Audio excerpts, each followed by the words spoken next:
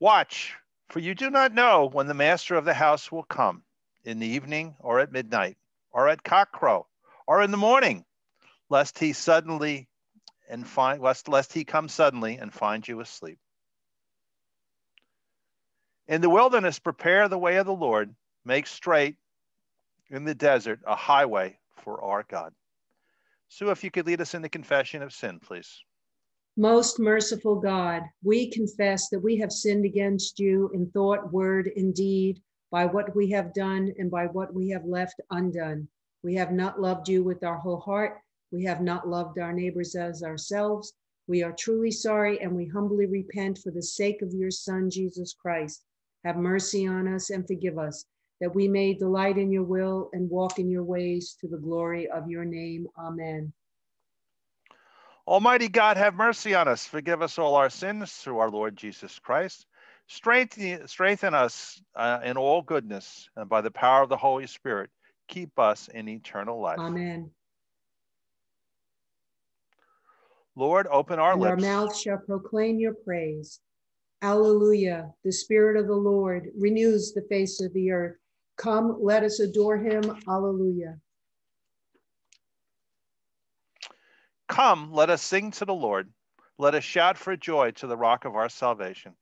Let us come before his presence with thanksgiving and raise a loud shout to him with psalms. For the Lord is a great God and a great King above all gods. In his hand are the caverns of the earth, and the heights of the hills are his also. The sea is his, for he made it, and his hands have molded the dry land. Come, let us bow down and bend the knee and kneel before the Lord our Maker. For he is our God, and we are the people of his pasture and the sheep of his hand. Oh, that today you would hearken to his voice. Call up today's psalm. David, if we could call upon you for today's psalm, please. This is Psalm number 80. Hear, O shepherd of Israel, leading Joseph like a flock. Shine forth, you that are enthroned upon the cherubim. In the presence of Ephraim, Benjamin, and Manasseh, stir up your strength and come to help us.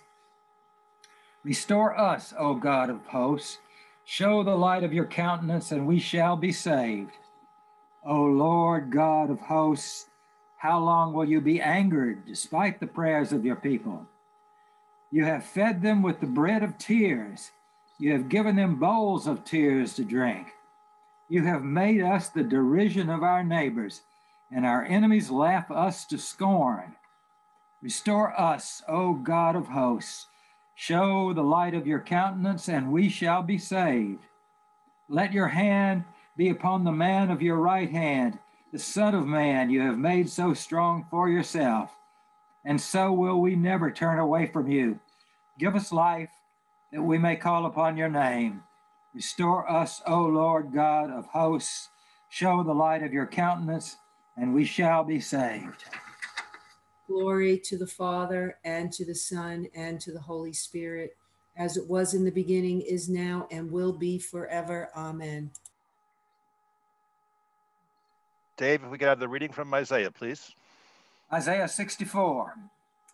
Oh, that you would tear open the heavens and come down, so that the mountains would quake at your presence, as when fire kindles brushwood and the fire causes water to boil, to make your name known to your adversaries, so that the nations might tremble at your presence.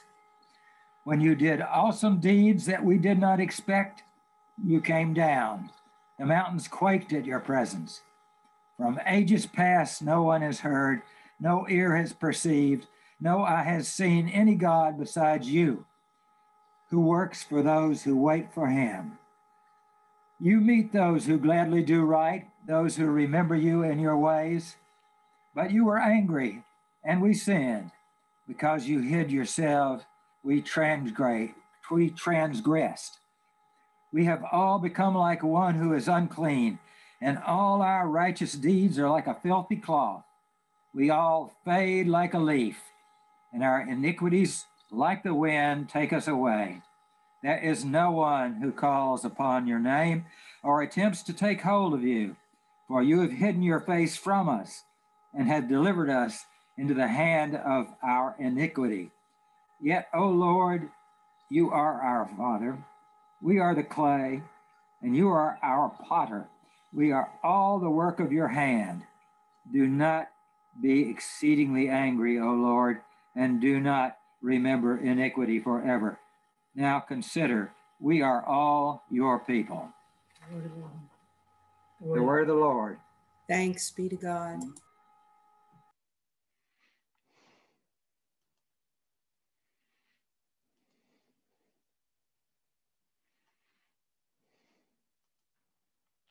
Song of Mary. My soul proclaims the greatness of the Lord. My spirit rejoices in God my Savior. For he has looked with favor on his lowly servant. From this day all generations will be called blessed. The Almighty has done great things for me, and holy is his name. He has mercy on those who fear him in every generation. He has shown the strength of his arm. He has scattered the proud in their conceit. He has cast down the mighty from their thrones and has lifted up the lowly. He has filled the hungry with good things, and the rich he has sent away empty. He has come to help the help of his servant Israel, for he has remembered his promise of mercy, the promise made to our fathers, to Abraham and his children forever. Glory to the Father, and to the Son, and to the Holy Spirit, as it was in the beginning, is now, and will be forever.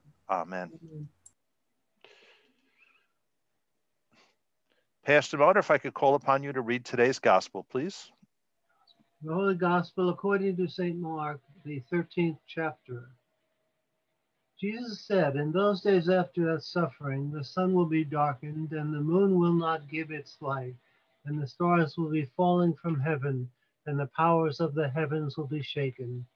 Then they will see the Lord of Man coming in clouds with great power and glory, that he will send out angels and gather his elect from the four winds, from the ends of the earth to the ends of heaven. From the fig tree, learn its lesson. As soon as its branch becomes tender and puts forth its leaves, you know that summer is near. So also when you see these things taking place, you know that he is near at the very gates. Truly I tell you, this generation will not pass away until all these things have taken place. Heaven and earth will pass away, but my words will not pass away. But about that day or hour, no one knows, neither the angels in heaven nor the Son, but only the Father. Beware, keep alert, for you do not know when the time will come. It is like a man going on a journey, when he leaves home and puts his slaves in charge, each of his work and his commands, and the doorkeeper to be on watch. Therefore keep awake, for you do not know when the master of the house will come, in the morning, or at midnight, or at cockcrow, or at dawn, or else he may find you asleep when he comes suddenly. And when I say to you, I say to all, keep awake. The gospel of the Lord. Praise to you, Lord Christ. Grace, mercy, and peace to you from God our Father and from our Lord and Savior, Jesus Christ. But we didn't have this one.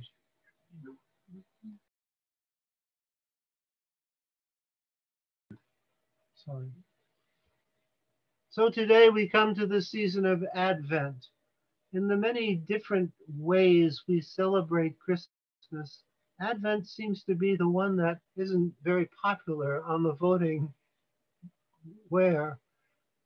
But it is important for us to be looking at what we really are coming to when once again we come to the place where we celebrate with joy the coming of Christ into the flesh, the wonderful thought that God loves us and God will be with us in all that is happening. Yes, there are many things happening about us. They're not 2,000 years old either. Think for a moment how much has been taken away from us in this Christmas season because of the many things that we see. Our nation half broken because of no one can get the same thing together. Our own stores and whatnot, we can't go to get to them because we're not supposed to be breathing, and that's true. And all the other things that are around us seem to be not very exciting to us this year. At least they're not to me. For me, the Christmas decorations still stand down in the basement, and that's a good place for them because I don't know when I'm going to have the real energy to get them done. And that maybe, if we're not careful, can become a part of our worship and our prayers also. This is not just a time to get to see this, that, or the third thing. It's a time to renew our thought about prayer, a time to know that there are those who are in need of what we who are so rich have, to understand that unless we do those things, this really is not something that God gives us the go for. So let's think for a bit as we continue this season of Advent, Advent by the way of the coming. Let's do what we want to do and those things that make us feel so wonderful. But let's make sure that the one that's at the beginning of them and the end is the Jesus Christ and his name and those who follow him. Yesterday we were driving around a bit and I looked up at a light sign, not a light sign, but one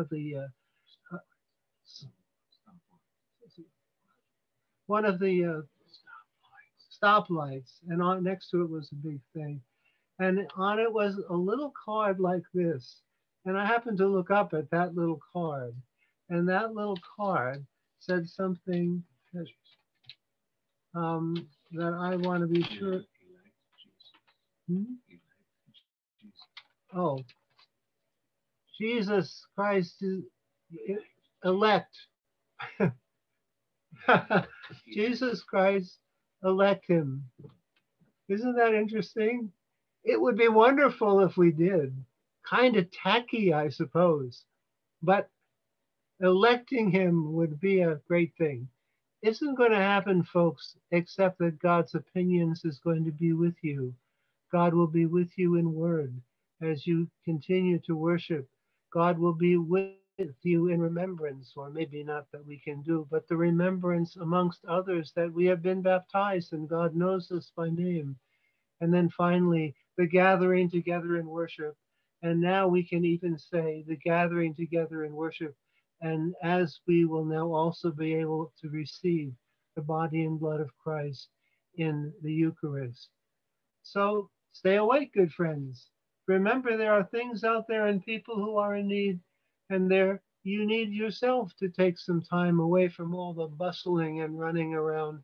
And then we will focus on what really is important, and that is the Christ who comes among us and every day, that he might walk with us in joy and walk with us in sorrow and keep us as witnesses to how wonderful Christmas is for us, because may we do that in the name of God the Father, Son, and Holy Spirit.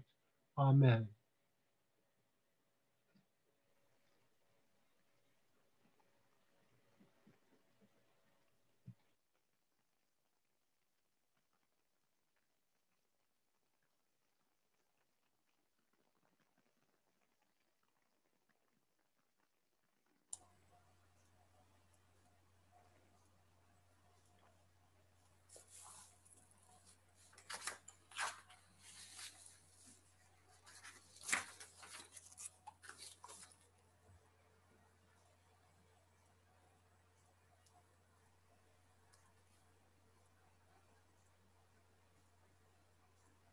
Mike, Dan. Lead us in the Apostles' Creed, Sue. I believe in God, the Father Almighty, creator of heaven and earth.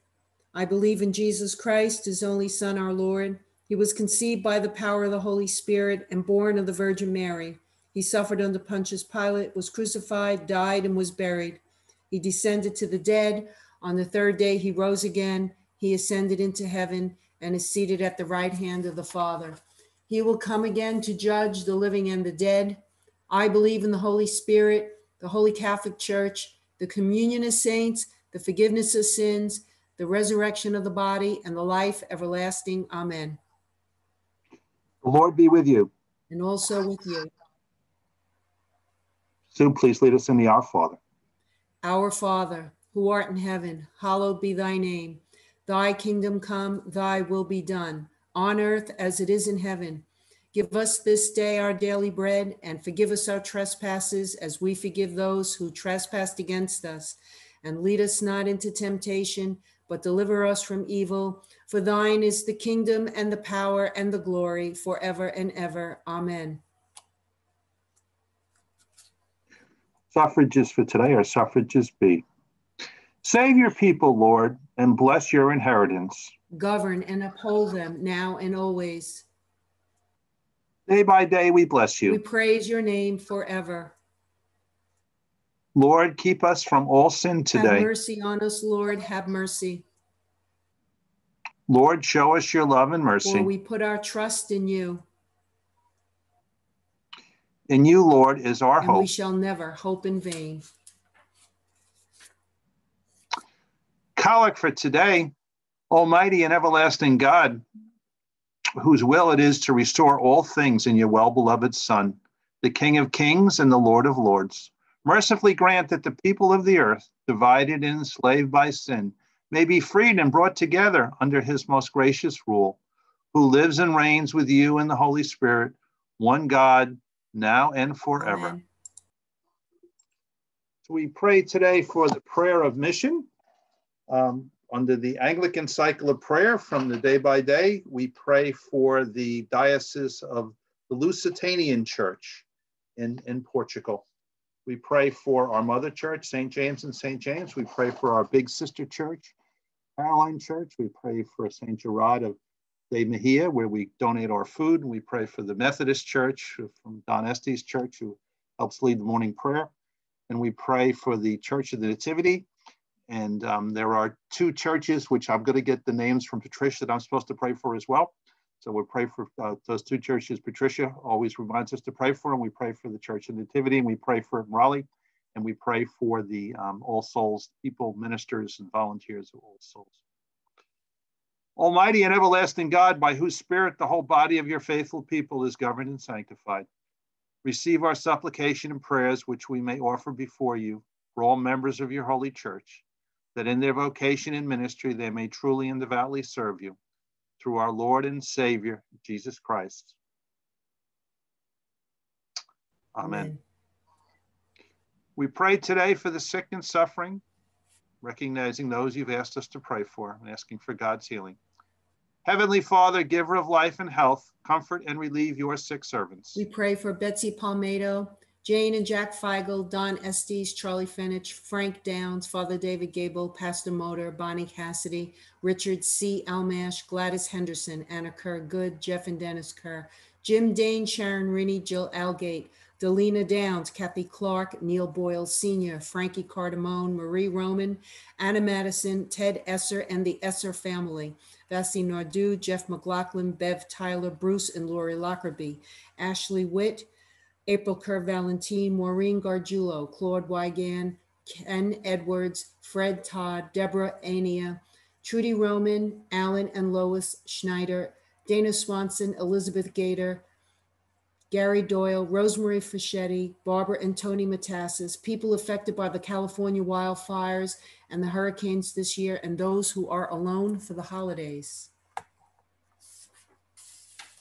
Dear Lord, we ask you to give your power of healing to those that minister to their needs, that they may be strengthened in their weakness and have confidence in your loving care through Jesus Christ, Amen. our Lord. Pray today also for the departed, those who have joined the community of saints. O God, by the glorious resurrection of your Son, Jesus Christ, destroyed death and brought life in death and brought life and immortality to light. Grant that your servant. We pray for Lorinda Wallstein, Larry Swanson, Patrick Huber, Michael Gator Sr., Erna Moniz, Claire Nichols White, Teresa Leibowitz, Judy Estes, Carol Richardson, Dee Downs, John Fink, Sandy Redfield, Joe Pistel, Canon Ed Wisbauer, Father Jim Spada, Mother Ann Plummer, Patricia Latore, Clara Potenza, Helen Murphy, Bill Hodson, Jean Roman, Edna and Erasto Velasquez, Val Velasquez Madison, Kelly Bogar, Herb Wilson, Richard J. Almash, Alita Hare, Barbara Dolinger, Dan Hennessy, Dorothy and John Donnelly, Bob and Vivian Kerr, Elvira Vanderpool, Joseph Orlando, Noel, Kathy and Joanne Kerr, Florence Allen, Ann Weber, William and Fran Ward, Max Wheat, Barbara Hoffman, Dwight Powers, Rebecca Connolly, Dennis Madison, Daryl Blasberg, Richard Colazzo, Mark Pouts, Jennifer Quintana, Pearl Limmer, and Arnold Edwards. Also pray today for Noreen Menzie, for Father Joseph Grunder, and for Frederick Kerr. Being raised with him, may know the strength of his presence and rejoice in his eternal glory, who with you and the Holy Spirit lives and reigns, one God forever and ever. So if you could lead us in the call for the Holy Spirit, please. Lord Jesus Christ, you stretched out your arms of love on the hardwood of the cross that everyone might come within the reach of your saving embrace. So clothe us in your spirit that we, reaching forth our hands in love, may bring those who do not know you to the knowledge and love of you for the honor of your name. Amen.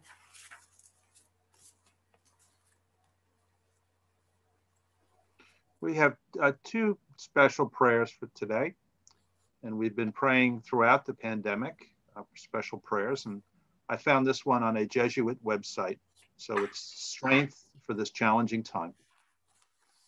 Dear Lord, we pray for your love and compassion to abound as we walk through this challenging season. We ask for your wisdom for those who bear the load of making decisions with widespread consequences. We pray for those who are suffering with sickness and all who are caring for them. We ask for protection for the elderly and the vulnerable to not succumb to the risks of the virus. We pray for misinformation to be curbed, that fear take no hold in the hearts and minds. And we exercise the good sense that in your mercy provide. May we also approach each day in faith and peace, trusting in the truth of your goodness towards us.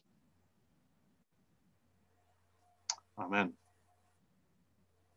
Also, as we close this Thanksgiving weekend, we got a beautiful day to do it. And the day begun with prayer, so it's going to be a good day. We offer this prayer of thanksgiving. Dear Heavenly Father, we thank you for this special day to remember your goodness to us. We thank you for a roof over our heads and for more than enough food to eat. We thank you for the relationships you have given us, for our friends and family and parishioners. We thank you also for the bad experiences we've had. We learned that you were with us all the time. For all these things and the other gifts you have given us, we thank you, Lord. Amen. Amen.